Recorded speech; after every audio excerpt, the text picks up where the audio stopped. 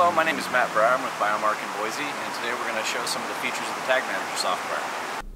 To connect the HPR Lite or the GPR Plus using the included USB cable, plug the cable into the reader and into the USB port on your computer. In Tag Manager, select either HPR Lite or GPR Plus from the reader drop-down menu. In the serial port drop-down menu, select either HPR Lite reader or USB serial device if using the GPR Plus.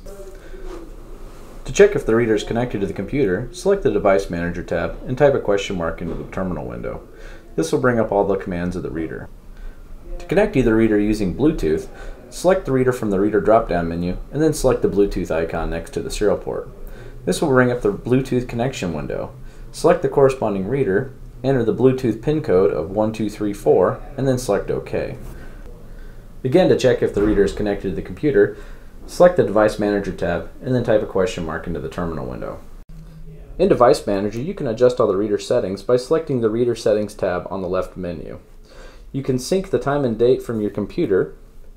If you have several HPR Lites or GPRs, you can change the reader ID, change the tag ID format, the temperature format, enable or disable the beeper, and you can adjust all your power saving options here as well.